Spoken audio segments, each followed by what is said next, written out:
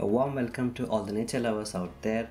This is your Nature Aquarist back with another episode of the series that is Aquascaping 101 for beginners.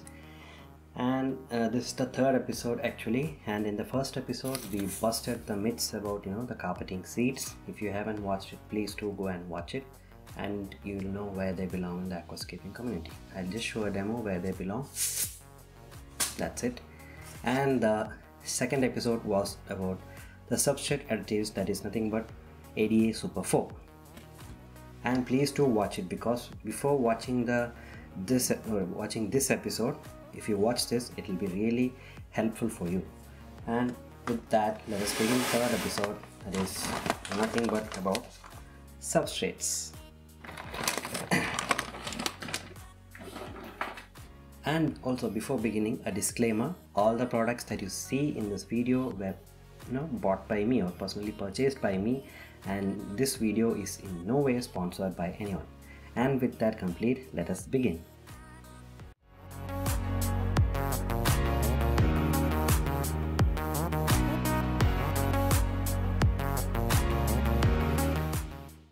Before going to the topic proper, for those of you actually who haven't subscribed, and especially if you are a beginner, please consider subscribing, because you'll get a great deal of knowledge from watching these Aquascaping 101 episodes.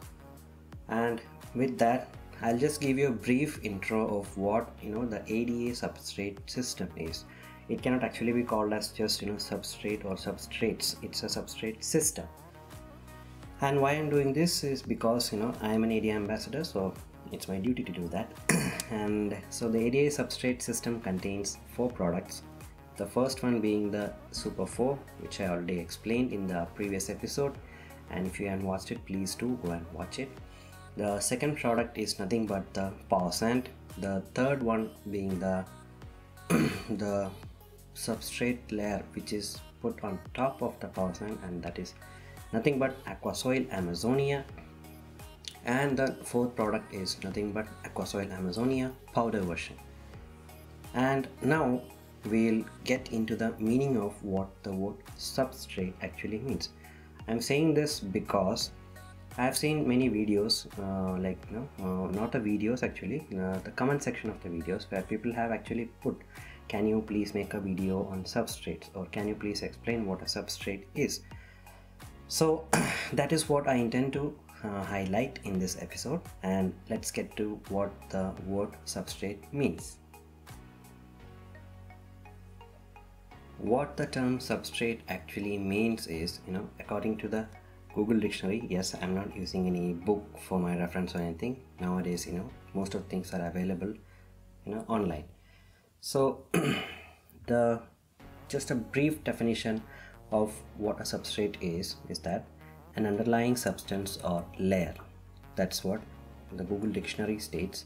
And coming to a more detailed explanation, it says that the surface or material on or from which an organism lives, grows, or obtains its nourishment from. So if you look at the first definition, it means nothing but the substrate is anything you add in the bottom of an aquarium. So it can be gravel, decorative sand, stones, pebbles, like gravel or anything like that. So that's the basic meaning of what a substrate is. But the second definition is what actually fits the term for the meaning for a planted aquarium or a nature aquarium. That is, it states that it's a layer from which an organism grows or obtains its nourishment from. So that clearly coins the term of what a substrate is in an nature aquarium way. That is, we grow live aquatic plants in the aquarium, so they need the nourishment, of course. And the substrate system, or plant of a planted aquarium, is what we are going to talk about today. Not about the basic definition, that is gravel, sand or anything. We are going to talk about the ADA substrate system. And with that, the first product I already told you, it was Super 4, which was mentioned in the previous episode. And let's get on to what a power sand is. So what is power sand? Power sand is nothing but a base layer substrate, so it does not fit into any term that it's called as a substrate. It's a whole thing, which combines together as a substrate system. So the power sand contains nutrients, that is in organic and inorganic form, and also along with that they also contain the pumice stones. Yes, the pumice stones are actually stones which contain highly porous structures or holes, or like microscopic holes. So the nutrients they provide, the nutrients in them are like for the growth of the aquatic plants. They provide the nutrients to the root of aquatic plants, and the inorganic nutrients which I mentioned they are designed in a delayed release system. That is, once you fill up the water, all the inorganic nutrients won't be immediately released into the water. They will be released from time to time, so that enables a good slow release system for the roots of the plants, that is the nutrients. And the pumice stones or the volcanic rocks which I mentioned, they helps in the development of the bacteria that we gather is a superfoam, and they help in not only development and also help in establishing and colonizing the bacteria in the pumice stones, and the pumice stones in turn provide or help in providing a good circulation of water below, so that the bacteria get enough oxygen, because if they don't get that oxygen they will turn anaerobic, and that is a completely different phenomenon which I will not explain now. That will be in the future episodes maybe. And let me show you what power sand product looks like. So this is the basic product, it is the power sand basic, and this is a 2 liter bag. Just remember this. And this is the power sand advance, and this is a 6 liter bag, and also the medium size, and the previous one 2 liter bag was the small size. So both these products, that is power sand basic and power sand advance, come in 3 sizes, that is small, medium and large. And you might be thinking, what is the difference between these two, basic and advance? What is the difference between power sand basic and advance? If you ask me, I'll tell you. The basic definition of power sand which I gave at the beginning is what they are basically, but there is a minor difference in both of these. That is, the power sand basic contains the nutrients with the inorganic and organic form, along with the pumice stones, and also along with that they also contain the Bacter 100 and clear super, whereas the power sand advance contains even more nutrients, several times more than the power sand basic, and they also contain along with Bacter 100 and clear super, BC powder, that is bamboo charcoal powder. That is the basic difference between these two. So how do you select a power sand, or how do you know which is the right one that you can choose to create an aquascape of your own? And the first one being the one that is here, you can see the power sand basic, and this one is the power sand advance, and this is the 2 liter and 6 liter. Both of these come in 2 and 6 liter bags. The power sand advance, I told you it contains much more nutrients than the power sand basic. So if you are actually planning to do a long time maintenance or scape, that is for a long time, and also if you are planning to use plants which are heavy root feeders, that is the plants which require the nourishment through the roots mainly, then of course you should go for the power sand advance.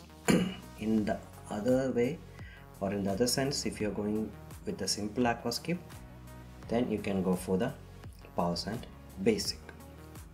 Then coming to the next criteria, that is whether you need the small, medium or the large one. That has a clear selection criteria, and that is definitely based on the size of your tank. So let me tell you, if you are going with the if you have a tank with the height of 40 centimeters or below and width, that is the side to side or the left to right measurement, up to 60 centimeters, then you can go with the small. Then height of 40 to 60 centimeters and the width of around 90 to 120, that is if you are considering the ADA 90p or the 120p, that is a cube garden 90p or 120p, then you should go with the medium. And any tank with a height above 60 centimeters and a width above 120, that is you can consider the ADA cube garden 150p or the 180p, then you should definitely go for the pause and large version. This is how you choose your optimum nutrient medium for your substrate system. Then with that complete, let us move on to the next one. So what is Aquasoil Amazonia? I'll begin by showing you the package, the bag. Yes, this is the bag. This is a 9-liter bag that will come in, and you can see the image here.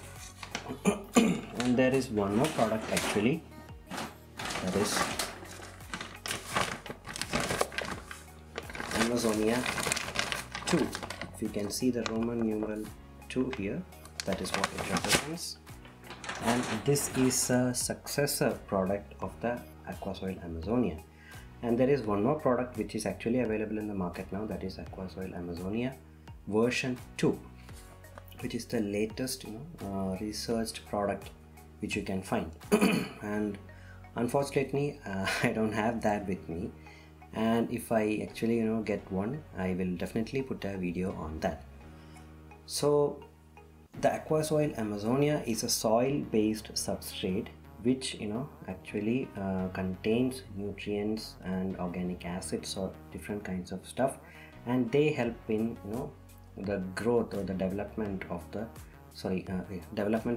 roots of the aquatic plants, because they grow and attach to these granules. They are actually in a granule form and they attach to them. Sorry. And with the attachment, they also act as good pH buffers.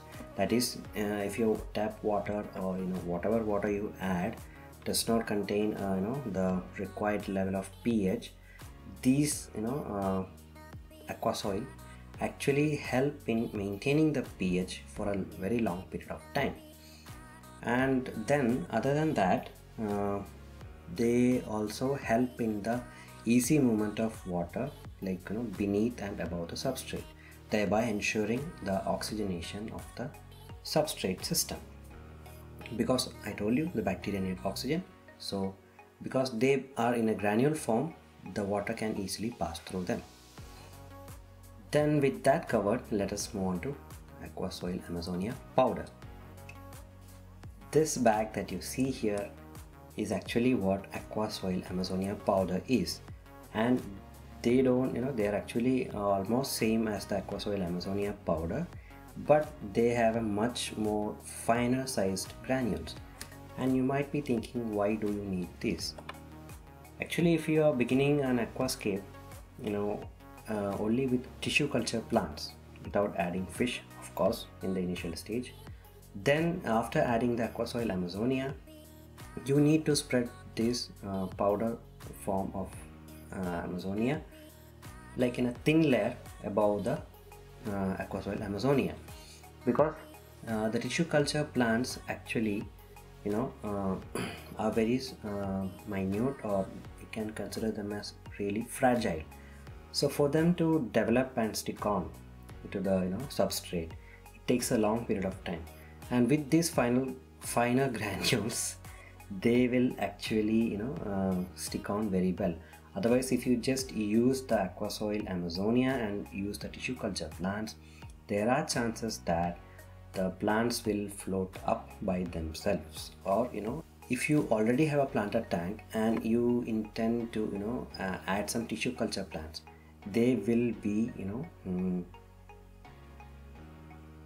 brought up by the fish, especially like the Siamese alligators, otocinclus, or even the shrimps. They will feed on the leaves, and during that process the tissue culture plants will be raised up and they will end up floating on your tank surface.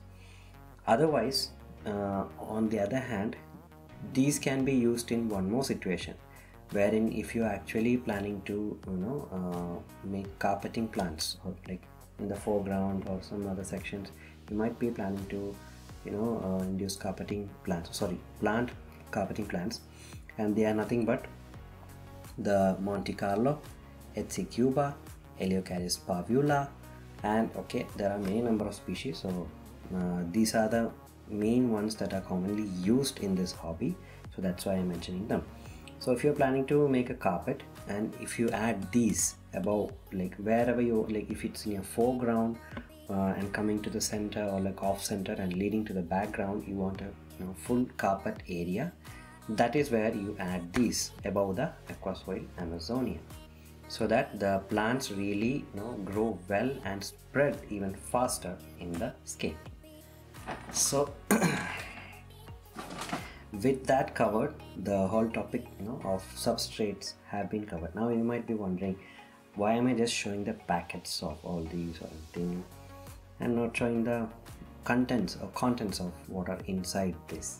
Yes, okay, before showing what is inside all those packets, why not we have a toast? And yes, this is the third episode, right? So I'll have 3 shots of wine for you, and yes, they are right below this table. Let me take them.